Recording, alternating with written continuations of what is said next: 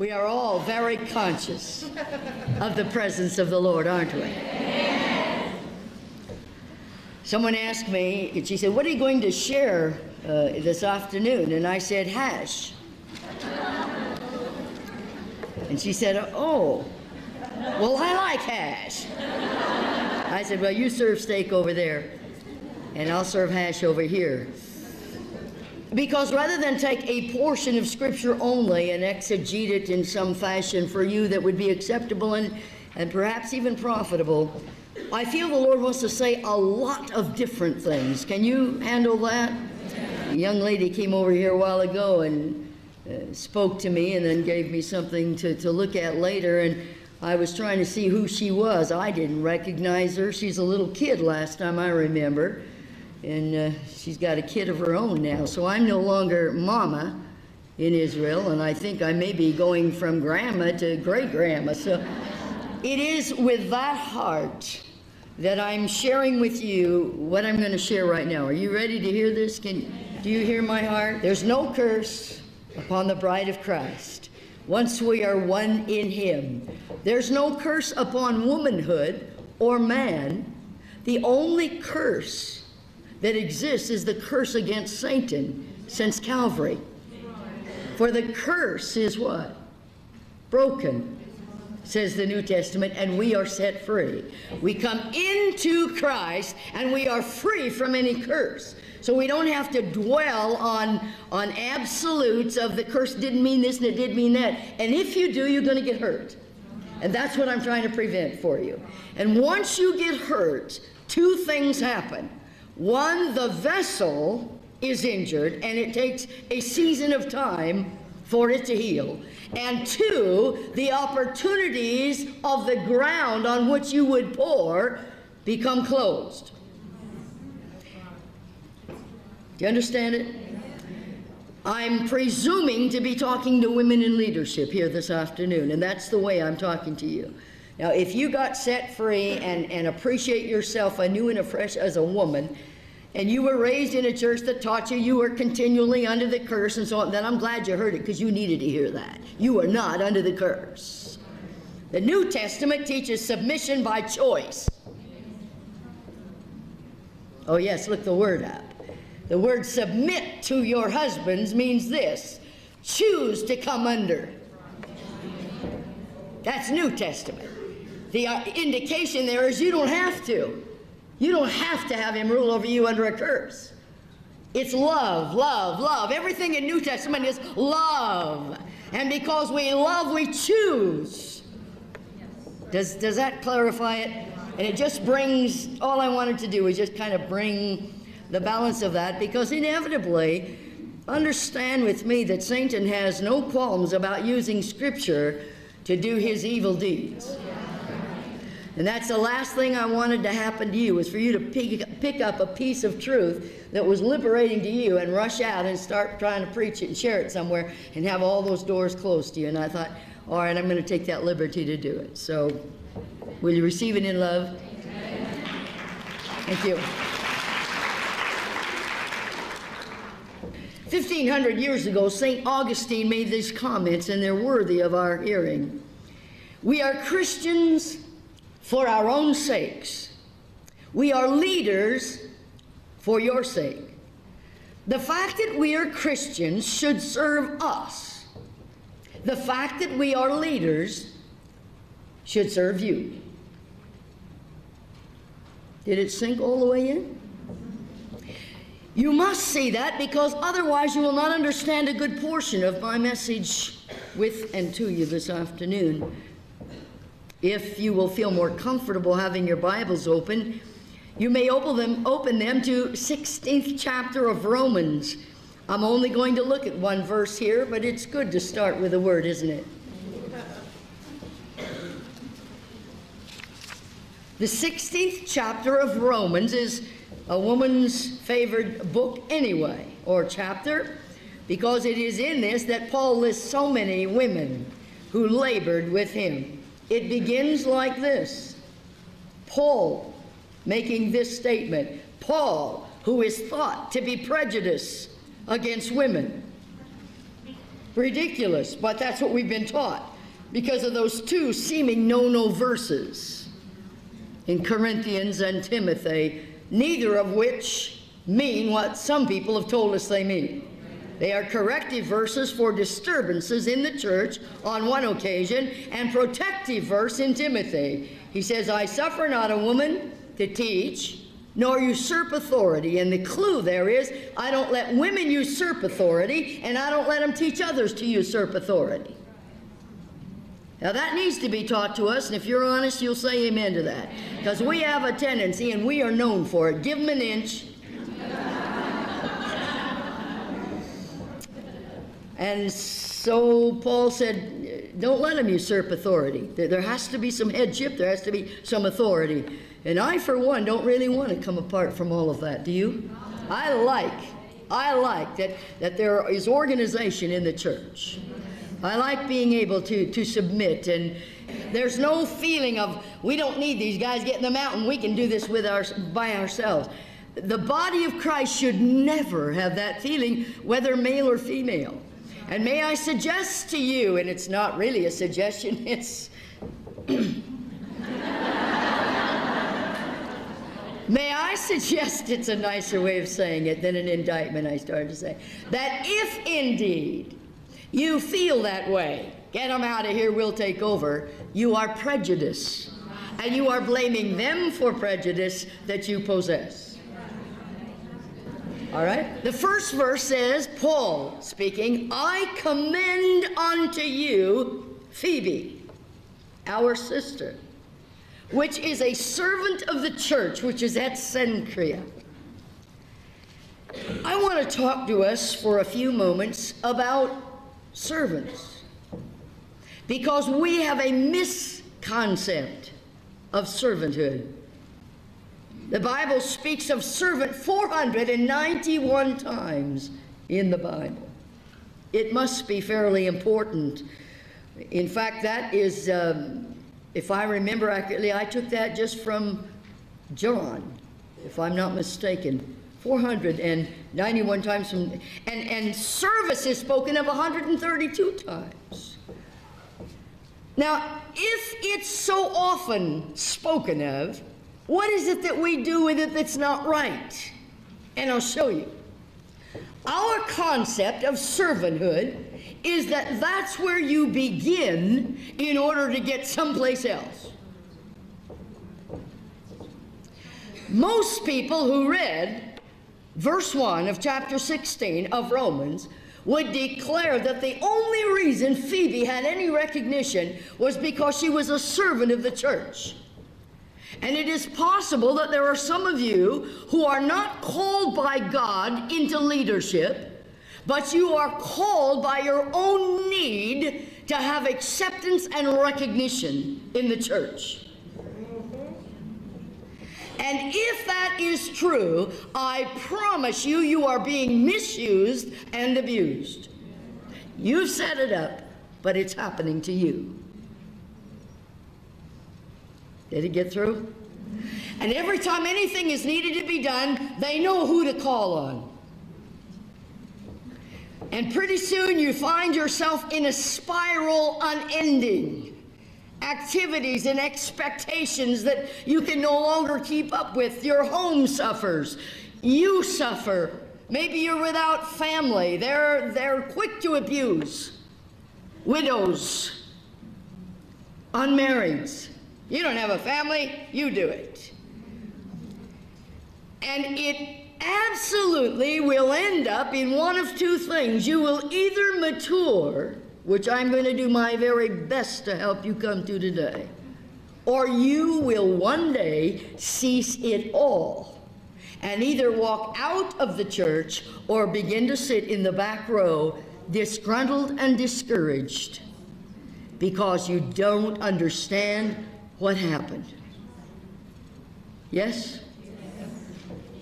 It is natural, and listen, it is more natural for women than men to want to serve. I personally think it's all tied up in maternal instincts. I'm not sure of that, but I think it is. Women just want to serve. Women especially, if any love or appreciation is shown us, we just give and give and give and give. It's part of our makeup, I believe. But women, if they're going to move and emerge into leadership, and we are in a new decade, and we are in a new moment, and we are in a new generation, every one of us that are alive today have entered this new generation. And if we're to move to leadership, are going to have to learn how to set the limits. Are you there? Because others will never set them for you. Servanthood is the state of being a servant. And it is not something we enter into for a season of time until we can become something greater. It is something we live always and forever. The question is not how long will we serve. The question is whom shall we serve? You may serve your local assembly, and that may be the total point of your loyalty, and it's a good one. But you will get injured if that's your goal. Do you understand what I'm saying to you? At some point, someone there will disappoint you. And when that happens, then you'll flow in the whole towel and be through with the whole. You can serve the people. But if you serve the people, they will begin to order you. How many times do we read when Paul is writing of himself? Half a dozen at least. I, Paul, a prisoner of the Lord Jesus Christ. Can you imagine how angry his captors must have been to hear him say that? Can't you see the soldiers as they declare, "We hold Paul, the apostle, captive"? And Paul says, "No one holds me captive. I'm a prisoner of the Lord Jesus Christ." All of the negatives and derogatory concept about serving will be done away with when you understand who it is you serve. Does that make sense? Darling, if you don't see this, down the line you're going to say, "I wish I'd listened. I wish I'd heard." And some of you are already injured. You've already been hurt in the midst of serving, and it's because you set your loyalties here and instead of here on a horizontal basis. The horizontal activity is only an expression of the servanthood that is spoken of in the Word. Does that make sense? Nod your head this way if I don't make sense, because I'll just say, I won't embarrass you, but I want you to understand me this afternoon. I am serving you at this moment. I really, the best I know how, I'm endeavoring to bring to you on the best platter I can bring you, the best food that I have to give you. But the only reason I'm willing to do that, do you understand that? Is this way. I really don't expect it back from you. That's right. I'm His. Phil Kerr wrote a song years ago, and it says, "I'm His to command where He leads me. I'm His to command when He needs me. Whatever befall, I'll give Him my all because I'm His. I'm His to command." That's what I want to be your cry this day. I'm His to command. That will stop all of the anger and the sense of I'm not being used right, and that hierarchical positional authority that we've grown up with. It infiltrates the world and seeps into the church. Longevity earns a right to be heard, says the world. Yes or no? And so we feel, if we've been here longer than anyone else, they had better not be promoted over us. Or we'll quit. And we'll find a little pond in which to float. It is true. It has to be true unless unless we have deprived ourselves, as was said so beautifully today, of the rights. You have a right to be angry if someone's promoted over you, if your trust is in longevity. And if you call longevity faithfulness, which it isn't always. I'll wait for that one to get all the way down to your toes. I know people that have been in the church since it started, and they've not yet become faithful. They're just there. Hello. Faithfulness is reaching out and touching Him and growing in grace and in knowledge of our Lord and Savior Jesus Christ. Paul says, I commend unto you, Phoebe. Most of you know that this very book would never reach Rome without her. Phoebe's the one that took the book of Romans to Rome. Paul was in prison. The book needed to get there. Trust a woman. We do find ways to get things done, don't we? Great was the company of women that published it.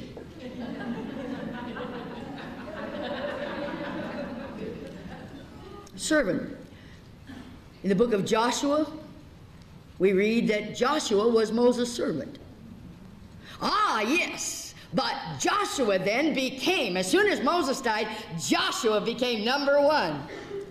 Not because he earned it. He never was worthy of it, are we? It wasn't his faithfulness to serve Moses that allowed him the credibility that God chose him. It wasn't because he'd been there longer than anyone else. It was because Joshua knew God in the new generation the way Moses knew him in the old. Doesn't that change the picture?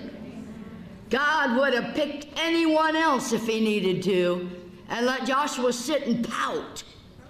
Well, I served him. But it was Joshua that was out there in the battle, learning warfare, learning it's our God that helps us win the victories and the battles. And I'm going to be bold. I know that doesn't really shock most of you.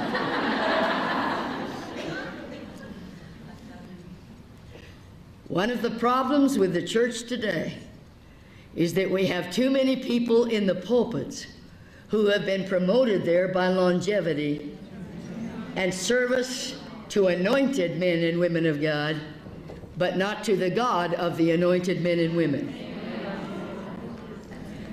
When I was thinking of talking to you, I kept hearing generation, generation, and I thought, well, God, that's the message I give to mothers. That's not to leaders. And then I began to hear it coming out in each of the messages today. And I realized, yes, it must come back to leaders as well. God today is not focusing on denominations. He's not even focusing on nations. We're the ones who make the divisions. God so loved the world. God today is focusing on a generation. This living generation. Those of us on the way out of it, those who are just barely coming into it, and those who are right in the center of it, are all seen as one right now.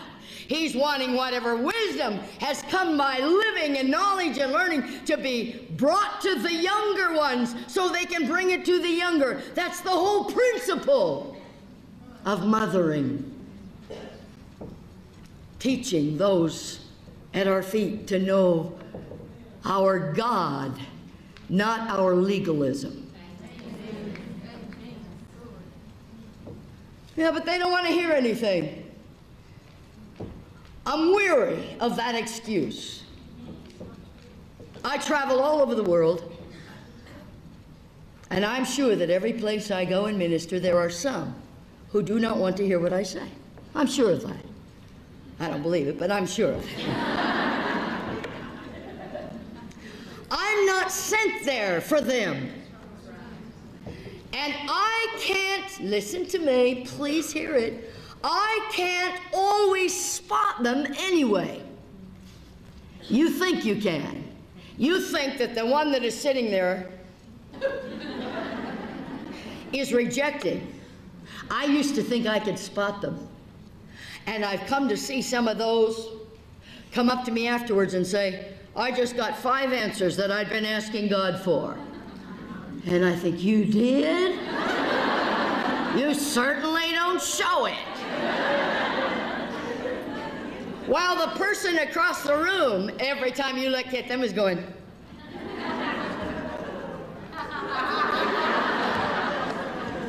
you know what I'm saying? The Bible says wheat and tares grow up together. Don't you do the picking. And that's why several cults, started by women, came into being because they gathered a little group around them who were willing to swallow anything they said and began to just feed it to them. If my servanthood begins vertically and remains vertically, I only go where he sends me, and the only thing I am is his mouth or his servant. Do you understand that? All I have to do is please him. It isn't my responsibility to cram this into your craw. How many of you in this conference have heard and understood some things that you know you heard before and rejected because you didn't comprehend it? Look around. I want you to see these things. Is that beautiful? To me, that's beautiful. I have people say to me frequently, Iverna, when I first heard you, I just met the Lord, and I didn't understand anything you said. But this time, what I'm saying is, when I serve him, I'm not responsible for results. I'm responsible for serving. And I don't have a right to say they didn't want to hear it, so I didn't give it to them. I hear leaders say this, whoa, whoa. If the Lord said give it, just give it. The same thing is true of a prophetic word. When you give a prophetic word, don't run around behind it and say, did that make sense? Did that make sense? If you don't know it's going to make sense, don't give it. Your problem is you want it to make sense to you, and the word isn't to you.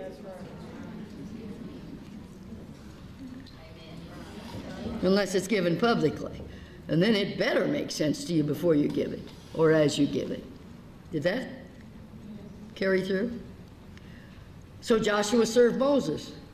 It's in the serving of Moses that he gets to know God. He knows God so well he can hear the voice of God. Joshua, Moses, my servant is dead. And now I'm going to call you. That isn't something I don't believe that Joshua aspired to. He knew it was going to happen. He had this anointing placed upon him long before. He heard it prophetically stated to him. I don't think he's living his whole life waiting, all right, you sick yet?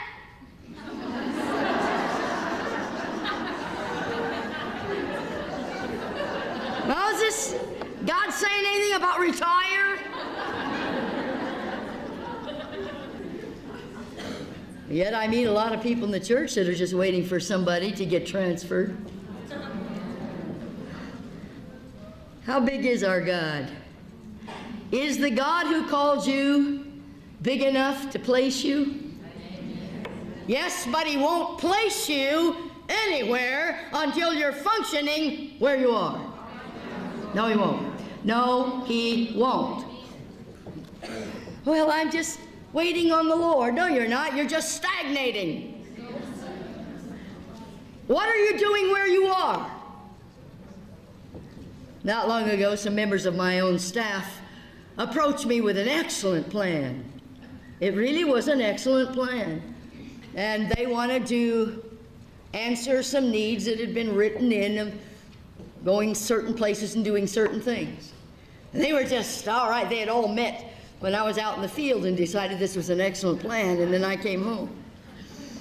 And they were presenting it to me, and I said, do you really think you can accomplish this? Oh, yes! I said, then do it here. Here? Yes. Because I'm sending no one out who can't make it happen here. Is that tough? Seemed tough to them. Seemed real tough to them. In fact, a couple of them suggested that they could go to their local churches. I don't have a church. I have a training center. We don't meet on Sundays. All members of my staff, all 120 of them, go to other churches in the area. If they could go to their local church and be sent out, I say, go ahead. That's not my responsibility. Do you hear what I'm saying? I'm talking to leaders. We first of all need to understand this. If I can't make it happen in my own life, I don't have a right to share this with you. No, I don't. I do not have a right to preach platitudes to you at all.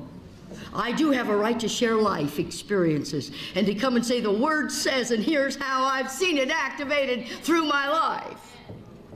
Yes, I'm a servant of the church, but the only reason I'm a servant of the church is because I'm a prisoner of Jesus Christ. That's all.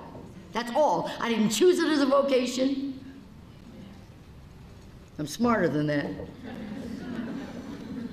But I delight in it because it pleases Him. Please understand the need to understand that. And Joshua moved on because he knew that. I love what Peter says about himself in 2 Peter in chapter 1. He says, I, Peter, now listen to the order he uses, a servant and an apostle. Don't hear that too often today, do you? We might hear, I'm an apostle. I'm a prophet.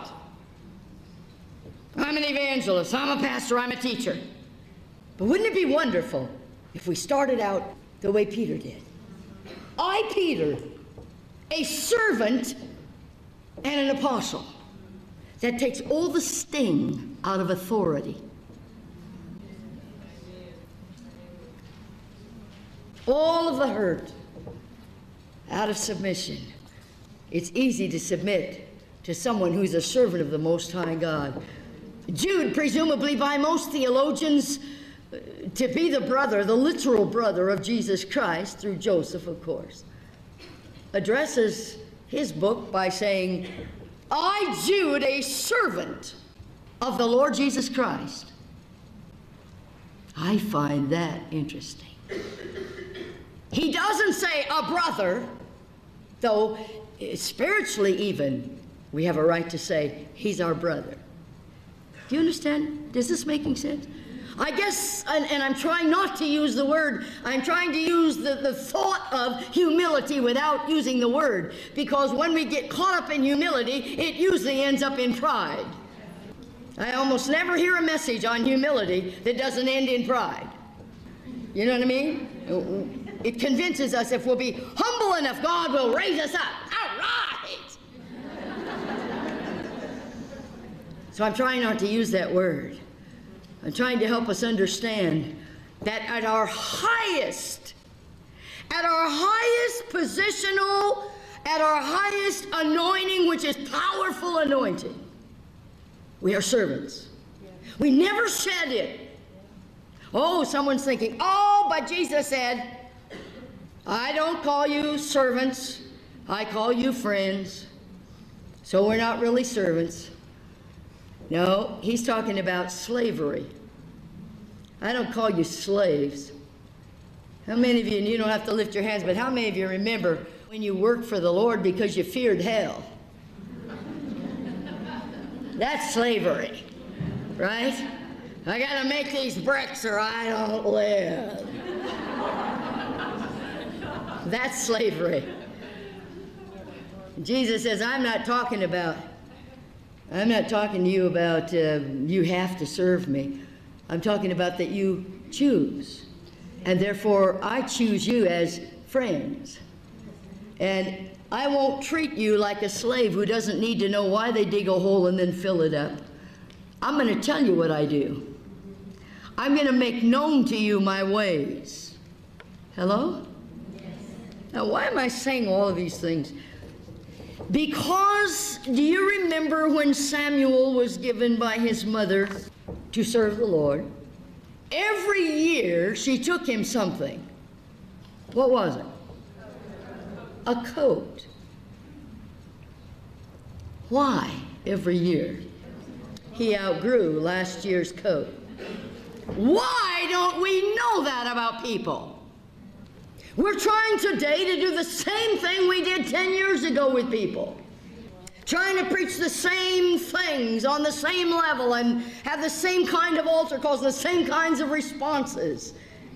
Trying to take people back to the early charismatic days of sing and dance. And mind you, that now please stay with me through the whole thing so you don't go out with just one little thing and misquote. I'm bad enough when I'm quoted accurately. Do I believe in sing and dance? Yes. Do I believe in prayer lines? At times. Do I believe in, yes, yes, yes, yes.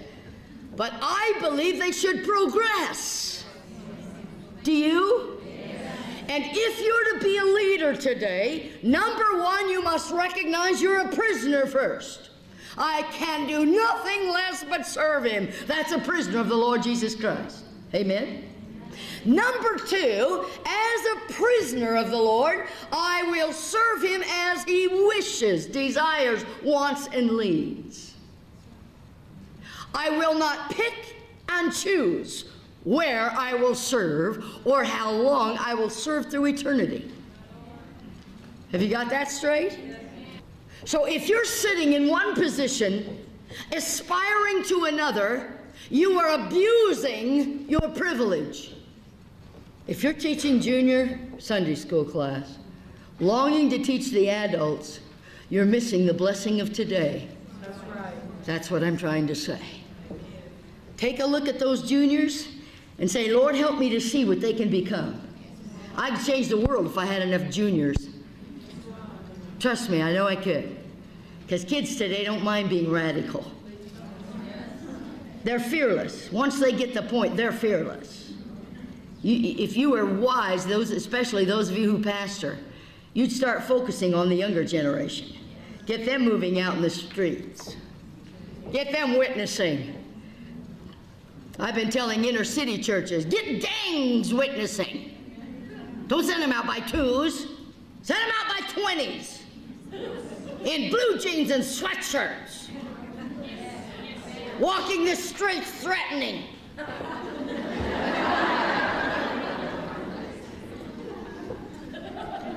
Why not? Well, that is the way Jesus did it. That was 2,000 years ago. You want to go back to 2,000 years ago? That's where some churches are today. That's why they're not doing anything. Why don't we get creative? We can decorate everything but witnessing. Cakes and rooms and... Isn't it about time for us to bring our creativity into that? What if we got a whole bunch of kids together and took them down the inner city, dressed like I said, just looking for something, looking for action. And they just move up. Somebody's going to ask them, who are you? Are you guys a gang? You better believe that. A group of people is a gang.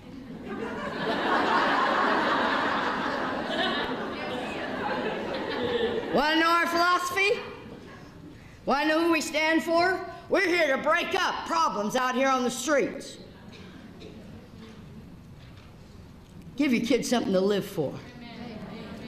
Instead of bringing them to church and talking about their generation being all hell-bent.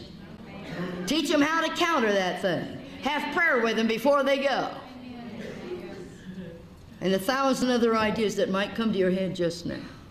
Is that making sense to you? That's what leadership is. When I was a young girl, they gave me a Sunday school class of three junior girls.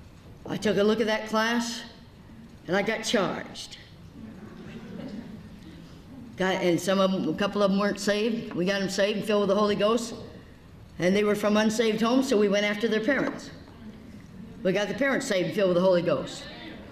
And they went after relatives, and we got more kids in the class. And pretty soon I had 30 kids in my class. So they split the class and gave me this small group. And I got charged. Honest, I'm not exaggerating. I'm telling you absolute truth. That's all God's looking for from you. Instead of, oh, well, if I had an opportunity. Come on! You've got an opportunity if you're breathing.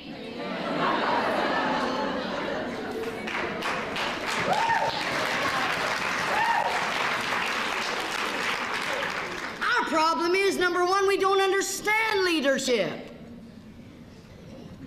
We really don't. We still think it's some positional authority. Leadership is simply going somewhere with someone following you.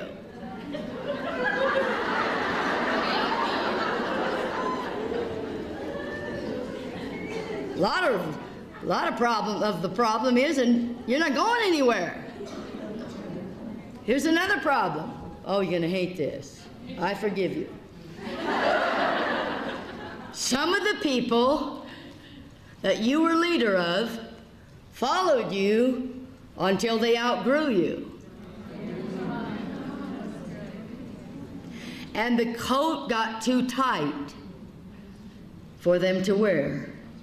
So in order to grow, they had to leave you and go to someone who knew how to make a bigger coat.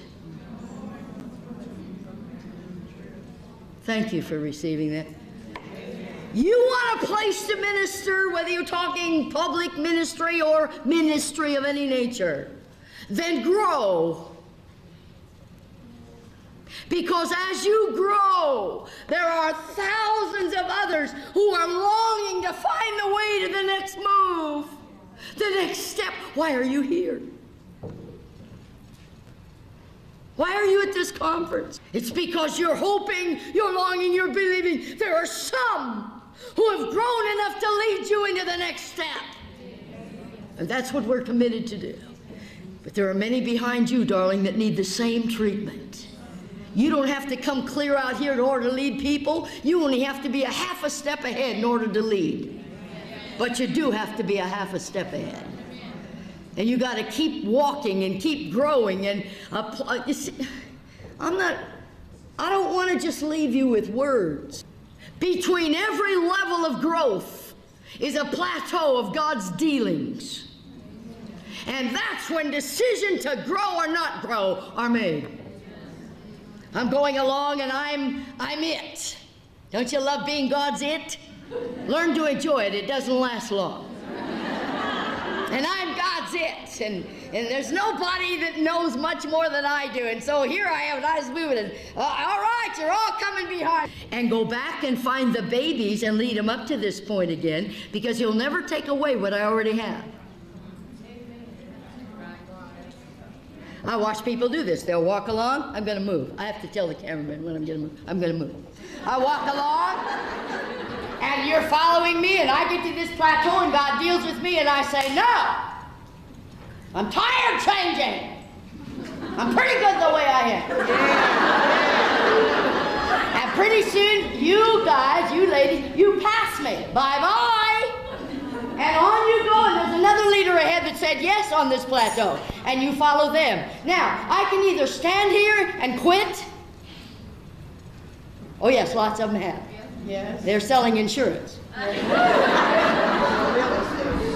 Or I can go clear back here to some brand new babies and say, I know the way, follow me. And I'm it again. Because they don't know diddly.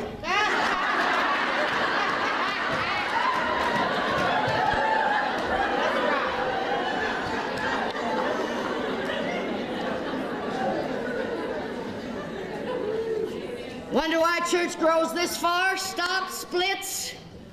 Grows this far, stops, splits. You beginning to get a picture? Yes. Want to know why your class does? Want to know why a glow groups, whatever you're involved in? It's because the leaders aren't progressing. And there's a longing like I've never seen in the body today. I want to know God. Oh, yes, I don't deny anything I have here. I don't deny anything I found here. I don't deny anything I found here. But there's more. Every plateau you stop at will demand new healings for you. Yes, it will. New forgivenesses. New remembrances. Coming face to face with past. Don't you hate it? Aren't you glad he doesn't tell us we have to love it? We just don't despise it. Don't despise the chastening. Doesn't say love it.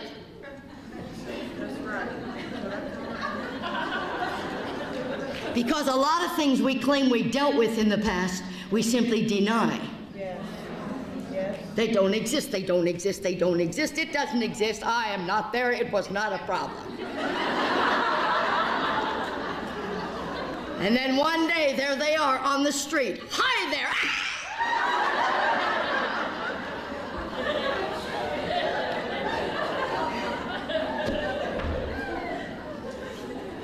Because God is going to so cleanse every leader that there's not a person on earth or in heaven that we cannot meet with a clean conscience. Yes, He is. And if you're still back here nursing your pains, you're just on a plateau. Don't beat yourself half to death. You're just there. You're not going anywhere to get it all together. You can go backwards, pick up the babies. You don't mind me use the babies, do you? You can go backwards and pick up the babies and bring them as far as you are, and they'll kiss you goodbye and go. But you'll never move from there. You'll always be known as a person that has that ministry. That's where we started picking up, I have the ministry of. That's a critique on us. It's a dangerous thing to say, my ministry is. Because what it says is, I came to a certain place, and I'm staying here where it's comfortable. Well, let me clarify it. How many of you think Paul was an apostle? You don't think he was an apostle? Do you read the book? How many of you think Paul was a prophet? How many of you think Paul was an evangelist? Yes. How many of you think Paul was a missionary? Yes. Well, now, wait a minute. Who is this guy? How many of you think Paul was a pastor? Yes. That's how he began. What are you? Oh, well, we're not in the fivefold. We're women. Okay, forget the fivefold. Now what are you? Paul's high calling was that of a prisoner. When he went to identify himself, he said, I'm a prisoner. Oh, one time he got a little hot under the collar and said, I am an apostle. Just because I wasn't alive when you guys think I should have seen Jesus, I saw him. But outside of that, he doesn't brag on it a lot. I have for years called myself a platter. I say the same God that takes the clay can make a dog dish or a platter.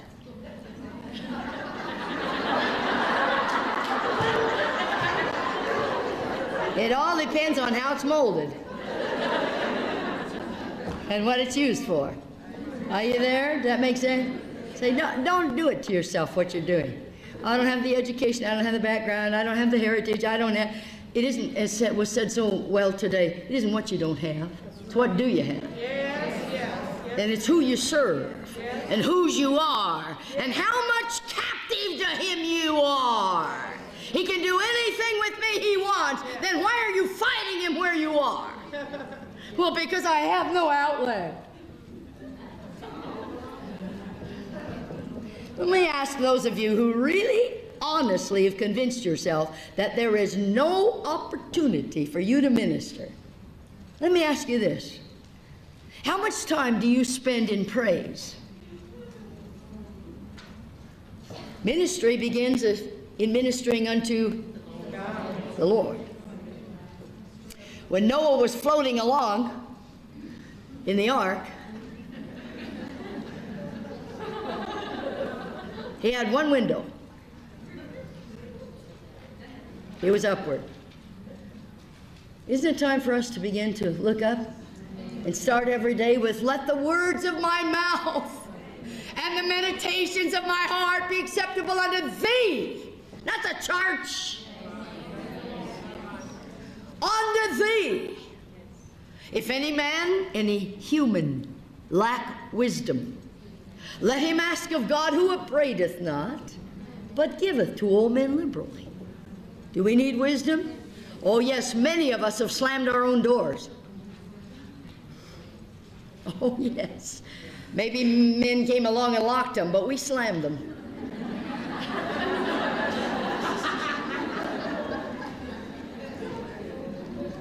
And I believe it's time for women to understand the incredible need for wisdom. Wisdom to know when to speak and when to be silent. Wisdom to know what to say. Just because you know it doesn't mean you have to say it. Because we are going to be used of God to counter women's lib. Yes, we are. Yes, we are. All of that negativism and the attack of Satan. Look at the whole murdering scene of abortions. That's the attack on women today. Women fighting. I just came from a church somewhere. And I was ministering, and the pastor called me in the afternoon. He said, Iverna, I need to talk to you. He came over and said, I want to tell you this. He said, I just wrote a letter last week or so to my congresswoman, actually. And he said, I sent a picture of an unborn fetus that was in the third term and shows the anguish that it goes through during the abortion. And he said, I told her what we stood for. He said, I got a very hostile reply through the mail. And I wondered, well, you know, is he hurt over this? What's he telling me for? And he said, the follow-up of that is a phone call today in which she states she has turned me in for child pornography. And he said, this is going to hit the papers real soon. And he said, I want you to pray with me for wisdom. While I was there in that city, it hit the papers. So-and-so, Reverend so-and-so, under federal investigation, because he sent the picture of the unborn fetus. You want to tell me there's no war against women today? There's war. Satan has literally got his filth tied around women and making them believe that the church and anything Christ-like is anti-women. Men aren't going to change that. We are. Instead of we coming alongside and saying, oh, I know what you mean, they kept us down too. Let's begin to take the liberties where we are. Let's flow as mothers and as wives and as singles. Let's begin to flow in whatever opportunities God has put before us. Let's get outside the doors of a church and minister. Yes. Take the meat to the street. Yes. You've heard it over and over. Why don't we do it? Because we've believed a lie that says we're not capable or that's someone else's job. We don't understand leadership. Number two, we not only don't understand it, we don't utilize it. Every woman in this room holds a sphere of influence, and that makes you a leader. That's right. You affect somebody. In fact, statistics some years back said we affect 7 to 10 people every day of our lives. That's pretty powerful. I'm not even touching intercessory prayer. That goes without being preached, doesn't it? But the way you look at people, the way you smile, you've heard some of us tell about situations as we travel. The postman, the package deliverer, the checker in the grocery store, the people you walk by on the street. I was walking with a friend of mine in Disneyland. We went into one of the gift shops and we're looking through. And a lady walked up to me and she said to me, excuse me, and I turned, I said, yes. And she said, could you help me? I said, honey, I don't work here. She said, well, I didn't mean that kind of help. And she begins to pour this thing out, and I talked to her and had prayer with her. And my friend said, do you know her? I said, no. She said, why'd she ask you?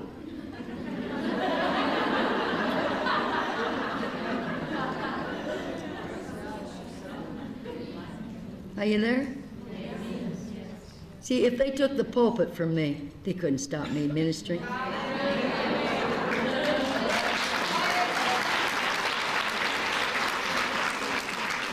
We need to learn to utilize it and find God's strategy for situations. Why don't we just go over these things? Why don't we start seeking, God, how can I reach my town? How can I reach my community? How can I reach my area? My sphere of influence? What would be divine strategy? How can I make a difference? Begin to teach our young people, how can you do it in school? And then we need to understand unified leadership. It's not whether I lead or you lead or you lead. It's everyone who's capable should lead. Joshua, you're going over in 3 days. I always think that's amusing. For 40 years they've been talking about it. And now God gives them a 3-day extension. Why do they need 3 days? Well, if you read the book, he tells you. First of all, the people only talk it. They don't expect it. They don't expect to go over and fight, to possess. So he says, all of those mighty men of war, have them put on their uniforms and have them walk by the people. There's nothing like hearing a testimony from someone who just won to stir us up. Right? So here come all the mighty men of war, and they're full array, passing through. Onward, Christian soldiers! And all the people say, yeah, yeah, rah, rah, rah, woo! That's what we do when we come together. That's what we're doing here. That's what we're doing with you. We're rah, rah, rah, rah, rah, getting you moving. Saying, yeah, if he did it through us, he can do it through you. God wants to do a new thing today, and you're saying,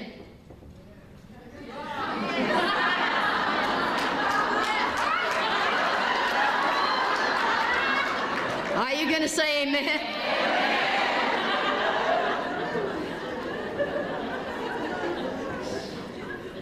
Then he says, Joshua, tell the people to prepare victuals. Prepare victuals to go to war? We're going to have a picnic or a war? Why do they have to prepare victuals? Because for 40 years they hadn't. It just rained down from heaven. And they picked it up and ate it and griped. I really believe the Lord is saying, prepare victuals. Get yourself in the book. Get yourself in the Word. Learn to fix your own meals. You'll never be led astray if you know what the book says. You'll be able to do your own sifting. You'll be able to say, this I accept from that speaker, this I don't. This is what God's Word says, this is not what God's Word says. Prepare victuals and get ready to go on over. That's where we are. We're preparing a generation to move. Do you understand that? It's going to be the former and the latter rain. I mean, honestly, we're moving into that third day. We're not just hyping you. We're trying to prepare you. We're trying to say something new is about to happen, and the church isn't ready. So it isn't my church or your church. It's his church that makes the difference. Turn with me to 2 Kings, chapter 2, verse 19.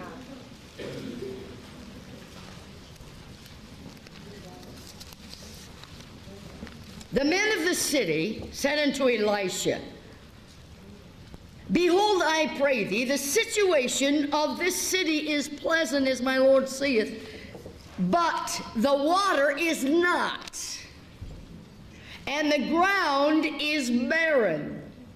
Things look good, but the water is not pure. And the result is the land is barren. Beautiful, but barren. Interesting, the same thing was said of Sarah. Beautiful, but barren. Is it fair to suggest that might be the status or the state of the church today? Why is it that most of our reports of great reproduction come from overseas. Because the city here looks so good. We have big churches, metro churches, little churches, successful churches, numerically, financially, educationally, musically. We know everything there is to know in worshiping as far as how-tos. If there's a how-to we haven't done, we haven't learned what it is. True or false? We're so good at what we do, we don't have to think about it. I wonder if there isn't a cry that says, the city looks good, but the water that flows isn't pure. And the result is, there's a leader present here. When the situation is called to his attention, he says this, number one, bring me a new cruse. Number two, put salt in it.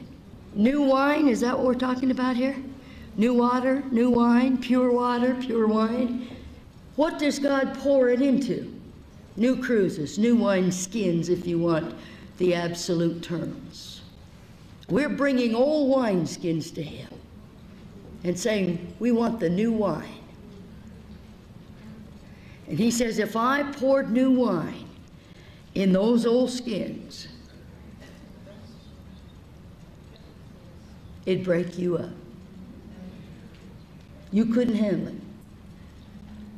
That's why I dare to say, and I know it might sound startling to some of you, that the church isn't ready for the very move that's on its way. The breath of God. I felt God said to me earlier in this year, I've dealt with seasons, and I've dealt with moments between seasons, and I've dealt with hours, but now my move is just a breath away.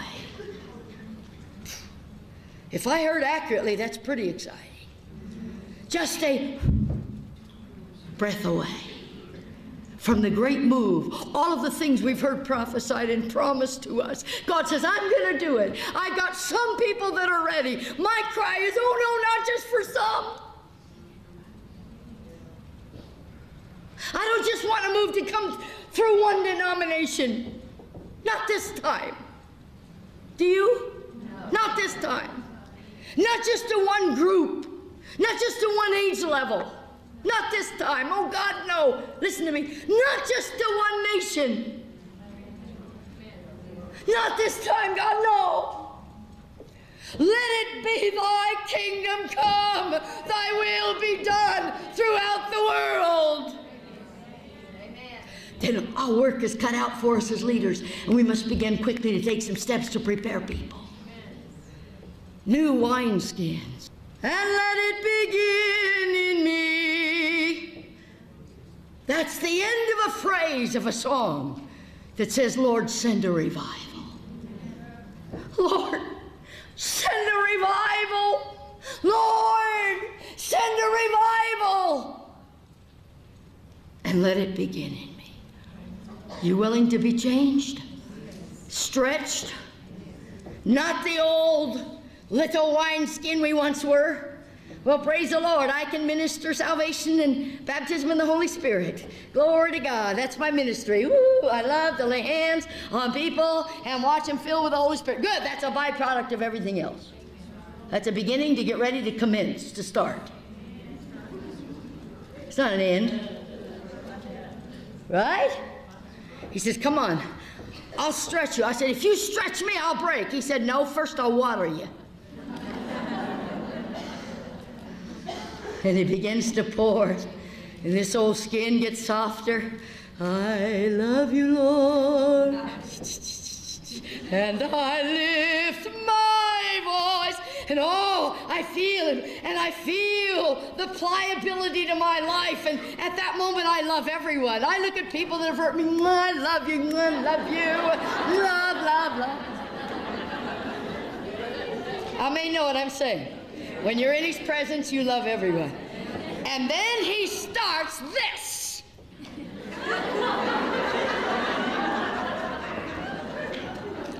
Stretching, stretching, stretching, until I think I can't stretch anymore.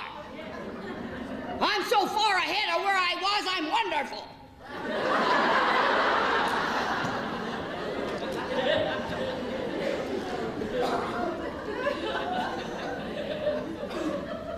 It just takes new cruises and us. Jesus said, ye are the salt. You know the purpose of salt is to make people thirsty.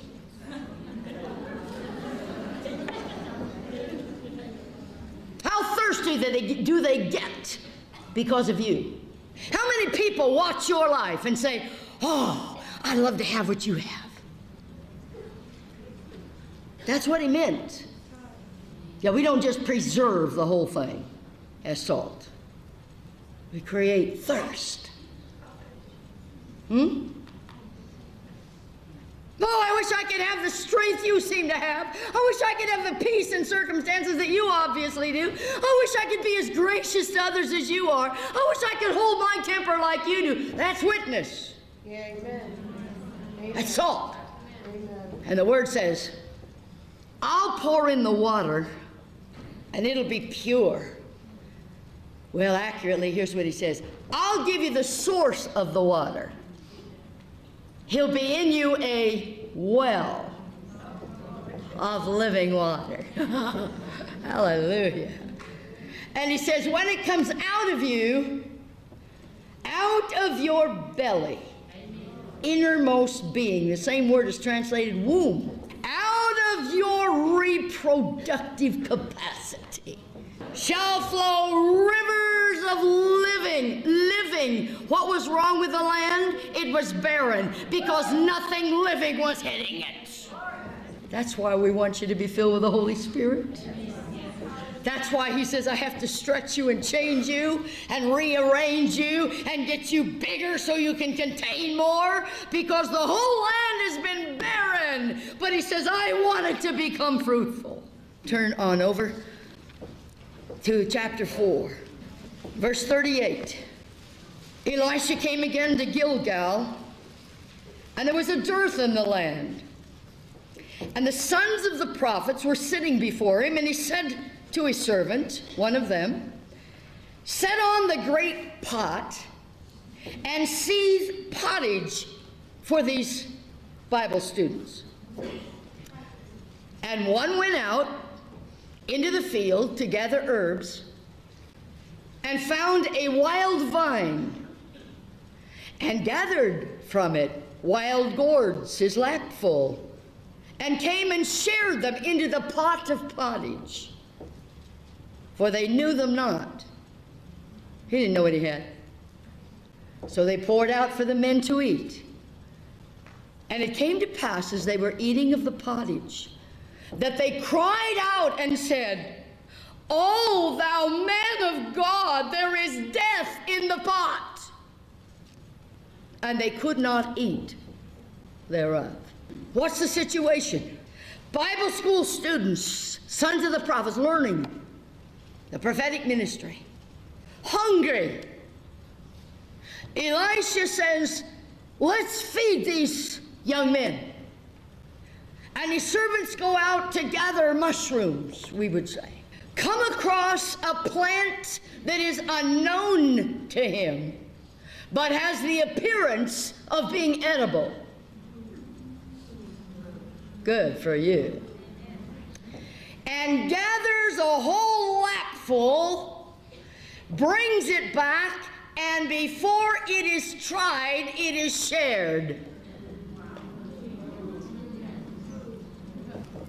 You're beautiful. I didn't know if you'd get that. That's great. And it is instant poison to their systems. How many times have we seen truth served this way? Little bit of truth. They had the meal was there, the porridge was there. A little bit of truth. But when a little bit of truth has added to it a lot of poisonous, untried substance that wasn't sought out and studied and understood and looked at, you there? It produced death. If you don't understand this, please don't try to. Just leave it. because this is for those who understand. That's no put down. Honest, it's not. Honestly, it's not. But the ones that need it really need it. Be careful, ladies, that you don't pick up something someone says and start preaching it before you even check it out. What's he going to do about this? We've got a very bad situation. We have a death threat here. He says, well, I'll tell you what we need to do. We need to bring something that will counter this. It's called meal. Ground wheat. Ground flour. The Word, if you like. The Word. The Word that's been chewed. Huh? That making sense? That which we have masticated, chewed and swallowed and appropriated into our living levels. He said, bring the meal and put it in the pot. Isn't that interesting? The only thing we have to do when the counterfeit is causing death is bring the real. Glory to God. That's what he's called us here to do. He's called us here to say, don't pick up little gimmicks and ideas and things that sound good and go out here and start circulating with them. What I want you to do is bring the meal, that which is a part of your life. Grind it up, make it real, see if it brought life to you. And then bring that back to the pot. That's what you have to serve. That's what I'll eat from you. You've heard speakers say all the right things and somehow it just didn't ring, haven't you? Because you didn't know why, but something inside of you said, this, I don't know, it doesn't ring true. It very well may be that that person is nothing more than a parrot of someone else. You want to be successful in ministry? Learn to eat it. It's out of our breasts that the milk comes forth from that which we've already been partakers of. You can't get ideas and stories and gimmicks and commentaries and prepare messages and spit them out at people and expect your gift to make room. Because the church has grown up, especially in the United States, and they're not just buying everything like they used to. And they're looking to find those who know what they're talking about. And when they do, there's just a tendency to just it all in. What's the purpose? The purpose is life. Now look at verse 21. In verse 21, chapter 2.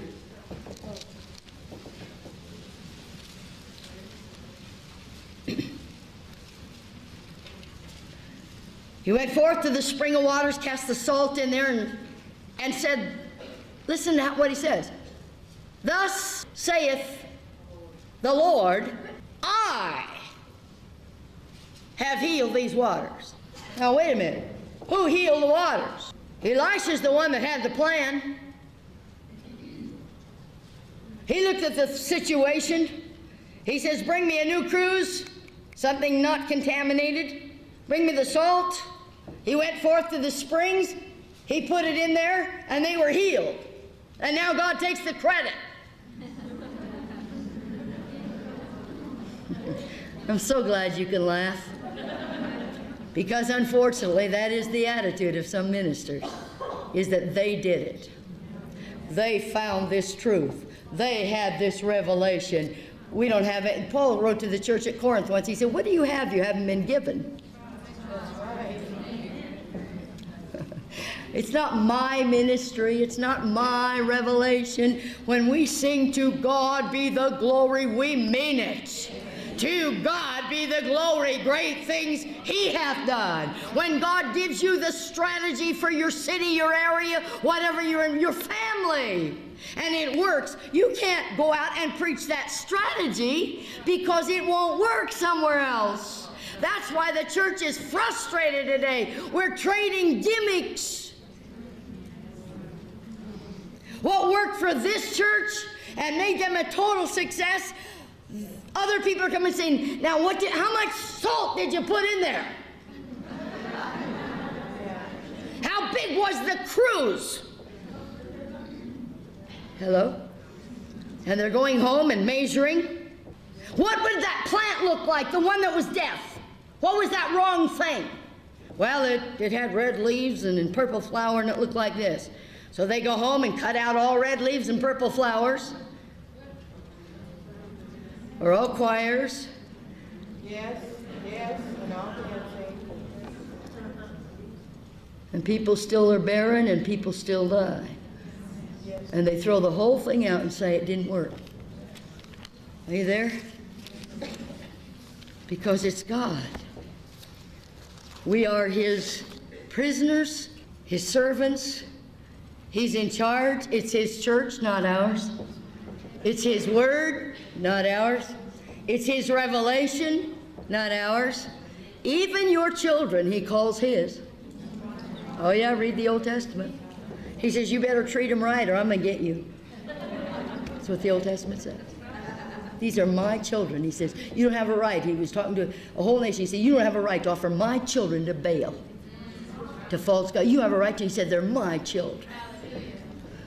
So we're pretty quickly reduced to all that I am and all that I have belongs to Him. If you have that attitude this afternoon, then you're ready to be used of God wherever, whenever, or even not to be publicly ever used of God. You can't not be used of God. If you belong to Him, you're His knife and fork. You're His pawn on His chessboard. He's going to place you strategically wherever He wants you to be. And if you spend your whole life war, I wanted to be the queen that did the checkmate.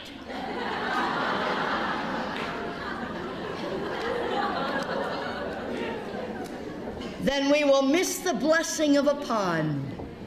It's a wonderful thing to know that while I'm just a little nothing here on this chessboard of God, and there are big, wonderful people out here doing great and wonderful things, they couldn't say checkmate without me.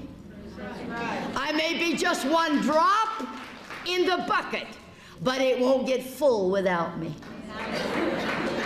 Are you there? So, Lord, here we are. We're ready to be used of God in any way you want to use us.